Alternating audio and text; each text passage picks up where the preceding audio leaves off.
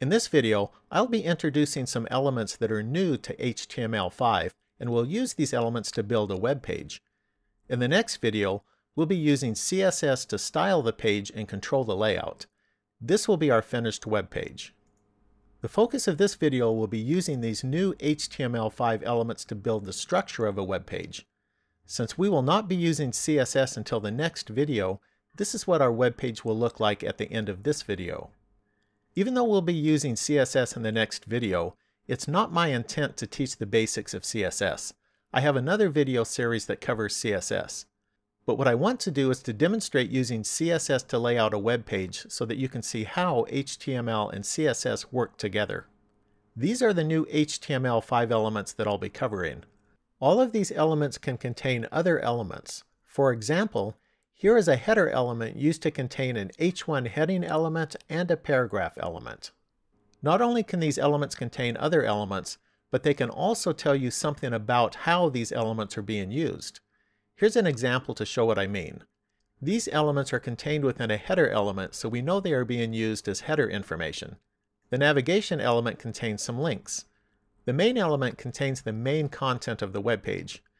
And the footer element contains footer information. So these new elements can make it easier for us to understand the content of a web page. These new elements can also help computers to better understand the content. But why is it beneficial for computers to understand the content? Two common reasons that are given is that it benefits search engines and that it also benefits screen readers. Screen readers are software programs that can be useful to people who are blind or visually impaired. Now, since these elements are new to HTML5 and therefore didn't exist when older browsers were made, the older browsers may display them differently than the newer browsers. Fortunately, there are some things that can be done to overcome this problem. I'll be covering this topic in the next video. Now let's jump in and start building a web page. We'll start with a basic template. This web page is about news, and so I'll title it News. Now in the body section, let's add a header element. The header element can be used to group elements together that are used for introductory content of a section. In this case, the introductory content is for the whole page. Inside the header, I've added an H1 heading element for the name or title of the website. I've also added a paragraph element to give a description of the type of news. Let's take a look at this in the browser. Now let's use the nav element to add a navigation section. This element is primarily intended for major navigation blocks, and so you don't need to use it for every link that you may have on your web page. We're using it here because it will contain the main links of our website. This element is an unordered list element, and it's not new to HTML5. It's used to represent a list of items, and in this case we're using it for a list of links. A list item element is used for each item within the unordered list, and I've placed a link inside of each of them. It's common practice to use an unordered list for a group of navigation links. This is what it looks like in the browser. Here is the navigation section. These markers are displayed because we're using an unordered list for the links. In the next video, we'll be using CSS to lay out the links horizontally, and the markers will not be present. For now, however, I'll be primarily focusing on the content of the elements rather than how they're displayed in the browser. Next, let's add a main element. This is where the main content of the web page will be located. For this web page, the main content will have two sections, one for local news and one for national news. So let's add two section elements. A section element is used to group together a generic block of related content. We're using this first section for local news. So let's begin the section by using a heading element to identify it. Now let's add an article element. An article element is used for a complete or self-contained composition. So independent content that can stand all on its own is suitable to be put into an article element. We're using it for a self-contained news story. A header element can be used inside of an article element. So let's use one to group together a heading element and a paragraph element. We'll use the heading element for the news story title and the paragraph element for the author and date of the story. Now we'll add paragraph elements after the header element for the news story itself. Let's take a look at this in the browser.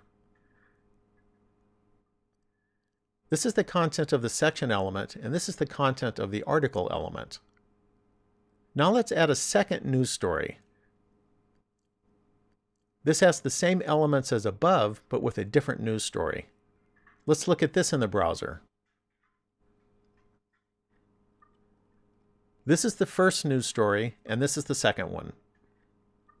We're using our second section element for national news. We'll begin this section with a heading element to identify it. Now let's add two news stories just like we did above. This is what it looks like in the browser. Here's the local news section with our two news stories. And here is the national news section with two news stories. Now we're going to add content that will be used for our sidebar. We'll use the aside element for this. The aside element is used for content that is separate from, but related to, the content around it. So what you put inside this element depends on where it's located. If it were located inside of one of the article elements, then it should be related to that specific article. Since we're using it outside of the article elements, directly in the body section, it's related to the web page as a whole. We're using it to ask people for news tips.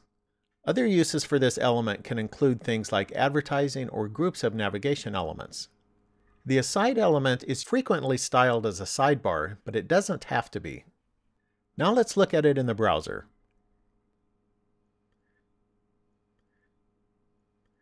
Here's the content of the aside element. In the next video, after we add CSS styling, the aside element will be displayed as a sidebar. Now let's add a footer to the web page, and we can do this by using a footer element. There are various things that you might want to put in a footer. For example, you could use it for copyright information or links to related web pages or contact information, but you're not limited to these things. Our footer element is located directly in the body section, and so it represents a footer for the whole page. We could have also placed a footer element inside of an article element, which would represent footer information specifically for that article. Let's take a look at this in the browser.